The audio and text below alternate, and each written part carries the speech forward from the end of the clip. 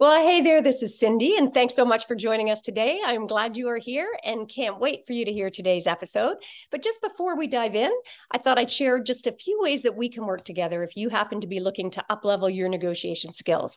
I got everything from online to my signature one-on-one masterminds that's going to help you better leverage your innate power to get more of what you want and deserve in life. So if that sounds interesting, check out our site at artoffemininenegotiation.com. And now on to today's program, the reason you are here. I am very happy to introduce you to Kizzy Parks today, and we're going to be talking about how to negotiate lucrative government contracts. So this is an interesting little niche. So welcome, Kizzy. It's great to have you here. Well, thank you so much, Cindy. It's a pleasure to be here. Yeah, I can't wait. I got a little pad and pen ready to take notes myself. This is an issue that I think many people shy away from. And for those of you out there, if you don't know Kizzy, Dr. Kizzy Parks is president of K Parks Consulting, and she's also a Guinness World Record holder for who's won over $50 million in government contracts. So that's pretty impressive chops. And through GOVCON Winners Ultimate Edge, she is passionate about equipping service-based small business owners with the tools and the systems and the know-how so that they can win profitable government contracts without stressing over every step. So make sure you've got a pad and pen ready because you are not going to want to miss this. So kickstart us off, Kizzy. Tell us, how did you come to do this line of work? It is a pretty niche and interesting area, I must say. Yeah, it totally is. It started out, I was at work going down this like cubicle land. I'm walking down through these cubicles, and out of nowhere, the director of research kind of pops out of nowhere and he's like, Kizzy, I need to talk to you. I heard you're graduating soon and I want to keep you on board. And I just was really shocked because I couldn't believe he even knew who I was, because I was just kind of Yeah. like this lowly intern kind of person. And he's like, so, I want you to be a contractor, and, what dollar amount, what will it take? And I didn't even know what that term meant. I knew there were military members, I saw government employees, and I saw these other people, but I didn't know what that category meant. Yeah. And I was bad at negotiating then. So I just threw out a number based on like what my friends were making. And I was thinking how weird, because everyone could hear us in the little cubicle land. And he was so thrilled and was like, yes. And he's like, okay, I'm gonna have you talk to my assistant. And that was 10 years ago. And well over 10 years ago. And when I first started through that experience in the hall, I was really honed in on kind of the expert route. I was the go-to for diversity and inclusion, data analytics. That was my wheelhouse. And then as time went on, I learned I needed to really scale to be a success in federal contracting. Okay. All right. Now, I often say our first and most important negotiation is the one with ourselves, negotiating our mindset. And I know a lot of people, when they hear government contracts, they probably, had that little shiver. So, what tips do you have for our listeners to start on how they can negotiate their own mindset to help them step up and be open to taking a crack at trying to get these contracts? I think the best way to really approach it is sometimes there are these warnings or things are made to appear more difficult than what they are. So for instance, technology. Yeah. Right. It can be, I know for myself, it can be very overwhelming, and I want someone to fix things and I want them to fix it immediately, and I don't even know where to start. And so as a result, often they can charge a lot of money, but you could also go on YouTube and take a look, or maybe call a friend or call some other tech support and save a lot of money. But because it just has this air of like difficulty and challenge, people kind of have deer in headlight kind of expression when it comes to it. And the same happens with government contracting, is that the reality is kind of like with technology, after you use it for a while, you're like, oh man, I can't believe I thought this was so hard using this new iPhone, 25. And you're like, I got this in 2 minutes now. And it's like the same thing with government contracting, where it's like this cloud is put out, like, oh, it's so hard. There's all this red tape. And, this one gentleman I'm mentoring, he's won about $100,000 in work in 1.2 months. Wow. I mean, it's a space where if you're really willing to go there and really, leverage your negotiating skills, the sky's the limit when it comes to the government. So it's got to work on that mindset of just realizing that sometimes people position things as being more difficult than what they are because they want to keep you out. Yes. Yeah, I totally get that. And I understand it's like a $500 billion market in the US alone that's at stake here. So can you give us just some examples of like the range of contracts, the types of contracts that might be available for the taking out there? Yeah, wide range. So for instance, another person I mentor, she'll bid on HVAC contracts, floor replacement, floor cleaning, painting, upgrading a parking lot. Yeah. These are some examples. Other examples consist of leadership training, presentation training, save a back training is another one that is really popular with the federal government, as well as they'll purchase staffing. So they need people to support the full-time government people. So they may look for graphic designers, those in medical, those in IT, those in cybersecurity. And then you also have a big area in just overall construction of constructing buildings, moving materials through trucking, and everything and anything in between, from drum sets to human cadaver training to they need someone to take care of some horses. I mean, it really runs the gamut as far as what they need, and they can't go to Amazon per se to buy these things. So really, it's like from A to Z, like just about any kind of service you could provide, there is the potential for you to be able to get these contracts. Now, I know a lot of people think, oh, with the government, I think one of the reasons a lot of people step back is, oh, it's got to be, you have to be connected. What do you have to say to those people who have that as their naysayer? You don't have to be connected at all. The thing is, when I first started out, there were about 3 of us who were offered a similar kind of arrangement. I'm the only one who's still in this space. Yeah. So if having that connection was the, almighty force, then all of us would still be in government contracts. And it's not the case at all. What's really important is that you're willing to deliver the thing that they want to buy. Yeah. That's number one. The second thing is that you are willing to be, nice, easy to work with. You have some humility. They're going to love that. And third, you realize that the government buys things the way that they want to buy them, and you're cool with that. Good. Yeah.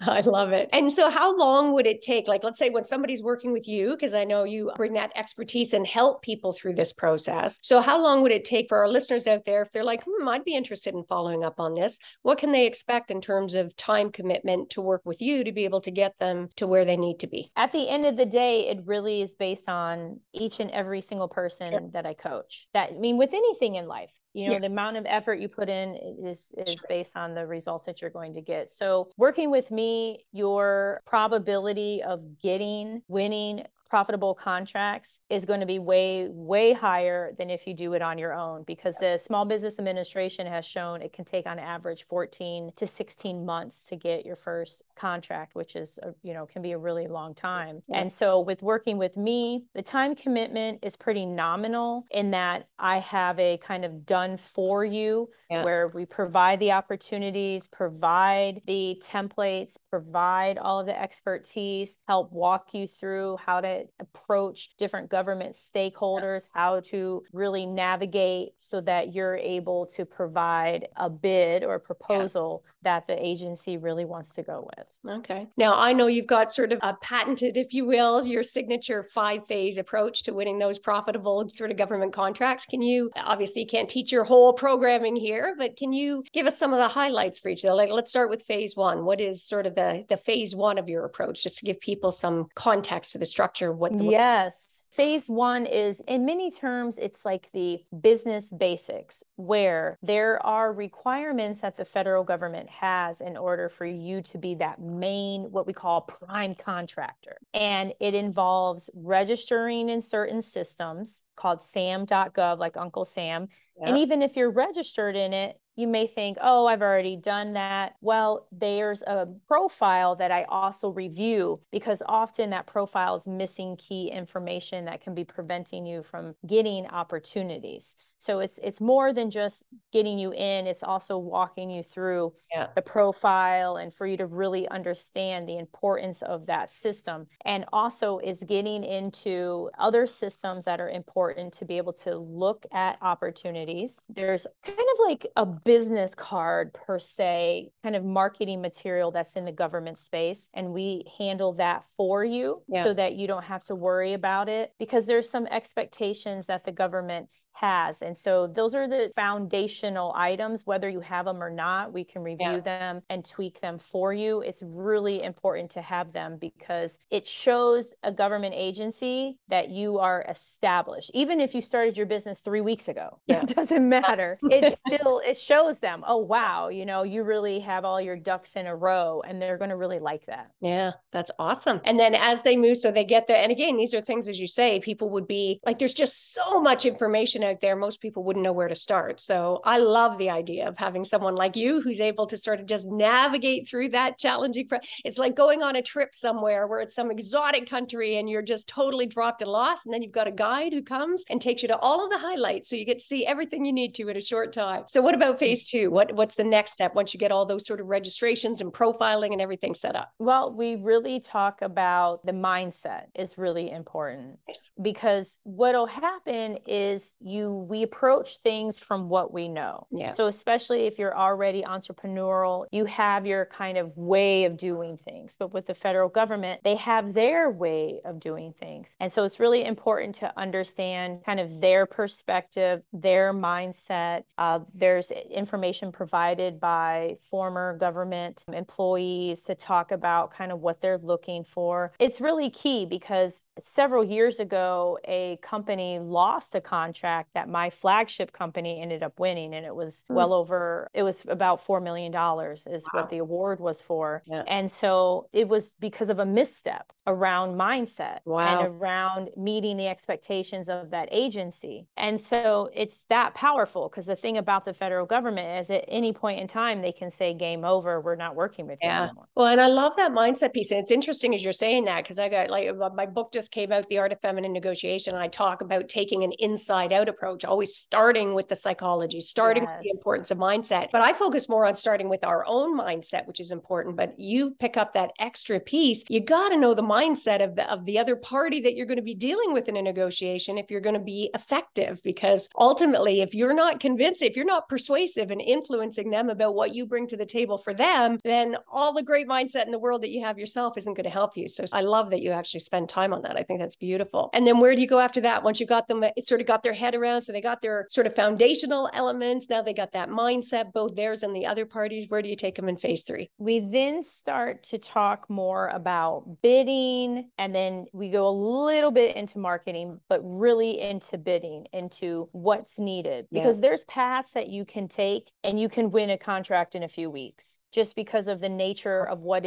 they're looking for. So for instance, tree trimming. If an agency wants tree trimming in Ohio, you find a company who provides the tree trimming, you add on your profit, and if you win, you've won. And at the end of the day, it's tree trimming, right? You're either going to trim the tree or you're not going to trim the tree. It's really not that big of a deal when it comes to risk, right? So there are some really quick wins out there that are available to you. So it's good to talk about that, as well as the larger opportunities and how to approach those, being those that are hundreds of thousands of dollars to hundreds of millions of dollars, to know what's really needed. Yeah, beautiful. And then to sort of round it out, what's sort of phase 4 and 5 for us? Well, we talk about like networking, and we also talk about executing the contract, because all along what's really key are those relationships, but also knowing how to really encounter and navigate those relationships. Because what I've found is people make these mistakes of, they go in there and they're like, this is my company, this is what I've done, these are the awards, I'm so amazing, yes. And it's like, they don't want any of that. They want to know about them and how you're going to be able to help them, or how you've helped people similar to them. So we spend a lot of time on that, as well as executing the work, because that's another area where I've seen several individuals and companies really fail, is that they get the work, it's exciting, it's amazing. And then they're like, oh no, how am I going to do this? Yeah. Or you may run into situations along the road. And the thing is about the federal government, they're a great place for second money, meaning once you get in, you have a contract and you deliver, it's easier for you to either get additional contracts or for them to add more to your existing contracts. So really knowing how to execute that contract is key, because it's not like Amazon where you get the wrong item, you send it back, no harm, no foul, you keep it moving. It's not like that with the federal government. They're going to remember you and they're not going to want to work with you again. Yeah. Well, and I'm really glad that you spoke to that idea about what's in it for the other party, not because it's one of the things I talk about in negotiating generally. We so often bring that ego to the table, right? And we do make the focus all about us. And I see people a lot of my clients make this mistake over and over, going in for a promotion or a salary increase request. And it's all about, well, I have this skill and I have that skill. And they're talking all about themselves, thinking that's a sale. Ultimately, they don't care unless you can tie that back to what's that going to do for the organization. So for our listeners out there, just to put a pin in that, whether you're negotiating personally for your own salary increase or whether you're following in Kizzy's footsteps here and looking for those big ticket government contracts, those principles are the same. The other party wants to know what is in it for them. So when you're able to get that mindset, as Kizzy says, that's a game changer, I would think. I love that. So Kizzy, let's use mine for example, just to get, and not to take through the whole process, but let's say if I wanted to get in and get a government contract, you talked about leadership sort of training or whatever. So about that sort of communication, how to see everything as a negotiation and be able to get those better results. So what kind of things could I be doing for that? Well, there's a couple of approaches. So I have direct partnership are the key terms here. So direct would be you registering and you responding to different opportunities for leadership-based training. There are a ton of them. There's leadership training, and then there's also diversity training, which at the end of the day really involves leadership. And then they have different trainings out there with all different titles. So that's one route. The other route is through partnerships. So I work with my clients and students so that they are able to identify, and I would recommend that to you, different government vendors who may be looking for someone like yourself to have as a 1099. Then that way you don't have to register. You don't have to market. You're not responding to proposals. You may not make as much, but 30% or something's better than nothing, right? And so that's the beauty of it. And then what will often happen is this. The agency would engage with you. So they get to know you, Miss Cindy. They don't know the company who won. They know you. So then eventually they're going to say, well, is there more things you could do for us? That's smart. And then it turns into you getting additional work because they're really getting to know you. Or, and I know this isn't the goal, but I'm just letting you know, this is kind of where it will go. Sometimes it will ask if you want to apply for a job. That happened to me. When I first started out, the director of the entire organization at that time, he's like, man, I really want you to stay on in a GS 13 position. And I said, I'm not looking for a job. I want to be an entrepreneur. But it was very, flattering. But it is a compliment, but that's the beauty of this space is it can easily turn into that. Just on the commercial side, it happens too. But that's just kind of how I would approach things if I were in your situation. I love that. And again, I hope for our listeners, generalize that concept. That's why I'd asked that question for you as well. And the theme I'm getting here to is don't go in with a preset idea about what it has to look like, right? I often talk about don't get too attached to what the outcome is that you're looking for. I hear Kizzy saying, have an open mind. There's many ways to approach these to be able to get where you want to be at the end of the day if you're open to it. And just while I'm thinking about it, Kizzy, when you were talking about those partnership relationships, so obviously you're in the US, you've got this inside out and backwards and forwards, the federal contacts. Do you also work with people outside of the United States? Like if somebody came to you from Canada or somewhere else, would you be able to work with them to help them navigate the system? Of course, because you can register as a federal government contractor even if you don't live in the United States. Okay, beautiful. So everybody pay attention. Yeah, there's lots of opportunities to get involved in this government contracting space, especially if you live in Canada or you live in another country. The biggest thing is it may be a little challenging if you live in countries where the US is having a conflict with. I mean, just being very, open about it, that can cause a problem. But otherwise, it also boils down to the type of opportunities. Yeah. So if there are opportunities that are low risk and they're like, listen, we just need somebody to provide fencing material and you're able to make that happen, they could care less. They just want the fencing material. Yeah.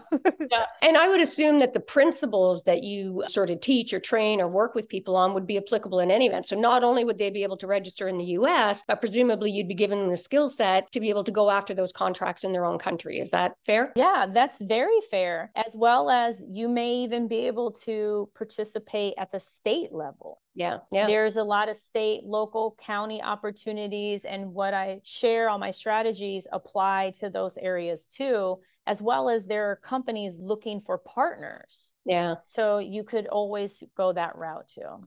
Great. Now, any tips on crafting the perfect pitch? I know that I'm assuming, I shouldn't say I know, I'm assuming that getting that pitch is going to be an important part of the process. Any tips for us on that? The big tip is you really want to take that situation, action, result approach, where you want to be able to talk about something you worked on or someone you worked with or a client you had. And what was that situation? What action was taken? Was it you delivered the fence? Was it you coached them? Was it you provided staffing? Was it some IT app you created? And then also, what was the outcome of that? What was the result of working with them? And especially highlight, were there any awards? Was there money saved? Did they then bring you on for additional work? Because they're looking to be able to see themselves in what you share. Yes. Because we can all share how, amazing we are, but it's like Yelp. We need to go on Yelp to see it, or Trustpilot. And by you providing that example, it at least gives them kind of that micro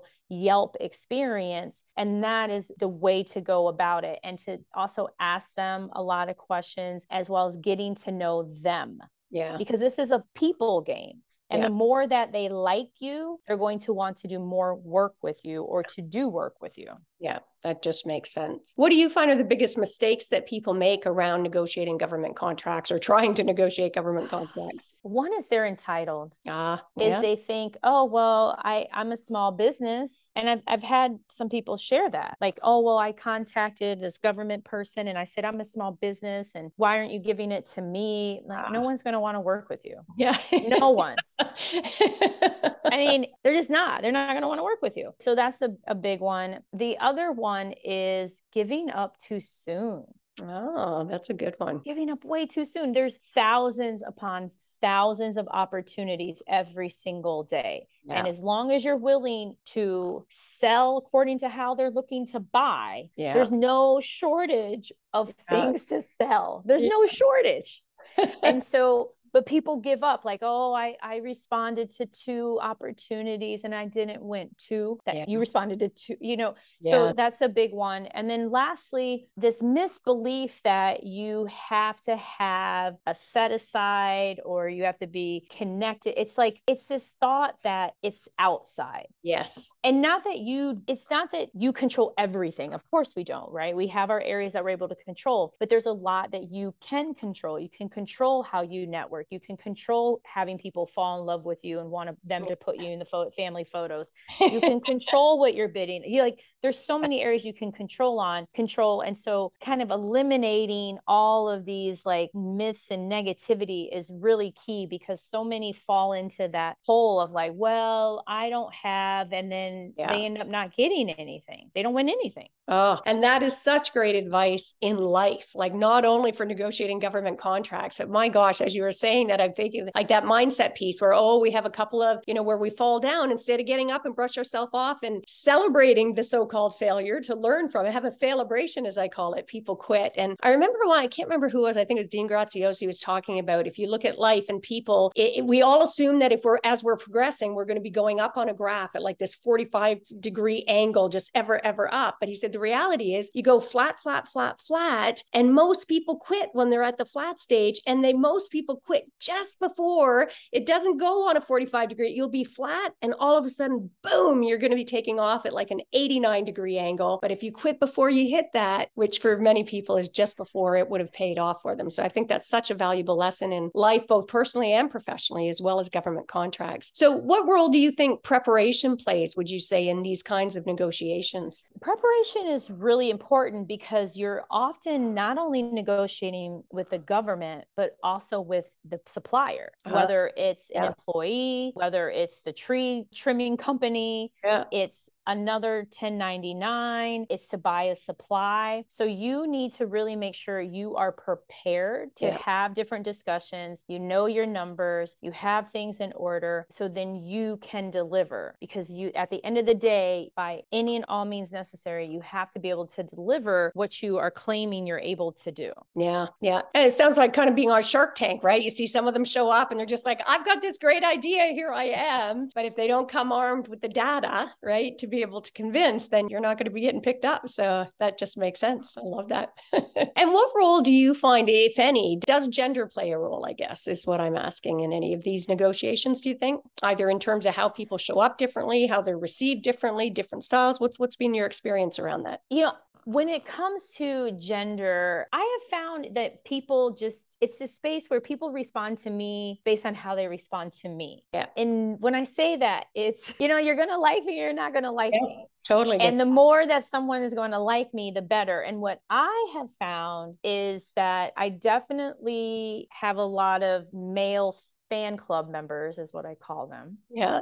And so that's actually been really helpful. That's interesting. Yeah, absolutely. I call them fan club members. And so I've had a lot of fan club members that are really helpful. So I've also had experiences where there are women who have no interest in me whatsoever and don't want anything to do with me. But who knows why? It could be that they have another vendor in mind. It could be they just don't care for me. It could be I'm not a good fit. Who knows? I've also come across women who adore me, and we've worked magically together, and they're very satisfied with the products and services that we've provided. So in my experience, what's been really helpful across the board is you having a strong understanding of your morals, your ethics, your kind of mission and vision in life, and you're going to be okay. Yeah, nice. And what I'm loving so much about this conversation is, and this is super helpful for people to open your mind to the idea about going for those government contracts. But so much of what you're talking about here today, Kizzy, also applies, as I say, across the board, any negotiation in life, right? Being able to bring that. And on that, what would you say are kind of the key skills or hallmarks that make for the best negotiators? And I think you've talked about some, that relationship, that ability to get them to know, like, and trust you. What are some of the other skills that you think help make for better negotiators in this niche, if you will? It's kind of micro listening, where you're listening to them. Yeah. You may even practice where you rephrase or restate what they said, so you show them you're listening. But you also are you're practicing micro listening because you're also picking up on some of the unsaid. So for instance, there was a situation with one of my clients, and the government agency said something along the lines of, you know, we have a policy where this particular product needs to be manufactured in America, and we've had some situations where they were bringing in product from another country. And this person said it a couple of times. So I shared with my client, I said, that's a huge flag. You know, it's part of the micro listening. The person's basically trying to tell you he knows that this is a problem. So then you need to beware as you're looking for vendors that you don't get duped and you end up with the wrong product. And so those are some of the things you have to listen for, because they're not always going to be very blunt and open and honest, because you also have to keep in mind in these kind of scenarios is when it comes to the federal government, these are jobs that come with amazing benefits, and these are positions people could have forever. Theoretically, it's so that urgency, that environment, that rah, rah, rah, kind of corporate go, go, go isn't really there. So some people may not be so fortunate forthcoming because, it's just another day in their life of working for the federal government. Yeah, so beautiful. I love that. So it's such important. This has been eye-opening for me as well. I'm super excited about it. And again, for our listeners, I want to really put a pin in some of those things that Kizzy's been sharing with us here in terms of how you show up, and particularly on this listening piece. It is one of the most important skills in negotiating. And I hate to say it, but in North America especially, we do not listen well. We are not taught to listen. We wait for our turn to speak. We're thinking about what we're going to say. We make assumptions that we already know what the person is thinking or saying. So we don't listen even at the base level, let alone, and I love, Kizzy, when you talk about that micro listening, because there's those layers in there that can make all the difference. People who get the best outcomes are people who show up with curiosity, people who put themselves in the shoes of the other party, in this case, the government, whoever's giving the contract, and you listen and you question and you reflect back so that there's no misunderstanding and that the other party feels fully heard and validated. So such great skill sets across the board. Thank you so much for sharing. And normally I can't believe how quickly our time is going here. I always like to end by asking, what is one of the greatest mindset shifts that you've ever had in your life, Kizzy? And it can be around this, but it doesn't have to be. It could be just one of those aha moments for you that changed how you show up. The biggest mind shift I had was around perfectionism. Ah, yes. I knew I struggled with it, but I had no idea that it impacted everything, especially in my business. I remember I was in my office, I'm working diligently on this proposal. And I was like, oh my gosh, I'm just going to give them a C minus. I'm only going to be able to give them what I can give them. It is what it is. I'm just going to turn it in. And sure enough, that agency went with it. And it was like a little over $200,000. And I said to myself, oh my gosh, this whole time I've been projecting this perfectionism into government proposals and creating all of these expectations and requirements that weren't really there when this agency went with something that was good enough. So then I really shifted and started using language with my company around good enough. It just has to be good enough. Just has to be good enough. Doesn't mean it's bad. It doesn't mean it's amazing. And we're so focused on perfectionism. It's about, does it meet the requirement? And that has freed me. It's like I lost 500 pounds. Yeah, it did. It was the best thing that had ever happened to me. One of the greatest things. Oh, that is such a great tip. I think we are so, and women in particular, I think really tend to be very subject to this. And I have come to that as well. Get done is better than perfect, right? So long as it is done well, it doesn't have to be perfect. And the difference between here to here, the extra effort you're putting there does not pay off in the same way that first effort does. So that's such a great tip. So tell our listeners, Kizzy, how can people find out about you? Where do you want them to go if they're interested in getting more of what you got to offer? Yes, I've lots of places. Definitely check out govconwinners.com to sign up for the wait list. You can check out my YouTube channel, Kizzy M. Parks is a great place to go. I'm on LinkedIn. If you're into LinkedIn, please connect with me. Mention that you heard or watched the show, as well as you can always email me because I love emails at kparks@govconwinners.com, kparks@govconwinners.com. So please connect with me. I would love to provide any kind of help or assistance that you may need in this government contracting space. I love it. And we'll make sure for our listeners out there, you don't have to worry if you didn't get that down. We will make sure that is in the show notes. So be sure to check that out and follow up. It sounds like there's something for everybody out there. So I definitely encourage you to reach out to Kizzy and check that out. I know I will be, certainly. So thanks so much for being here, Kizzy. Have loved this. It's been an eye-opener for me, as I'm sure it has been for all of our listeners and viewers. So thank you. No, thank you. This has been awesome, Cindy. Thank you so much. And for all of you out there, I am sure you got loads of value from this episode. We'd usually talk about sort of negotiations generally. This is very specific and pointed, and I hope it opened up your perspective. Make sure to subscribe to the podcast if you haven't done that. And I always say, give the gift of sharing. Make sure share this episode with anybody that you know that has a business or something they offer that maybe this would be incredibly valuable for them as well. And also make sure to grab my copy of Art of Feminine Negotiation book that is out. And that is a wrap for this episode. So until next time, go forth and negotiate your best life on your terms so that you can stop missing out and start getting more of what you want and deserve from the boardroom to the bedroom. Until next time, take care.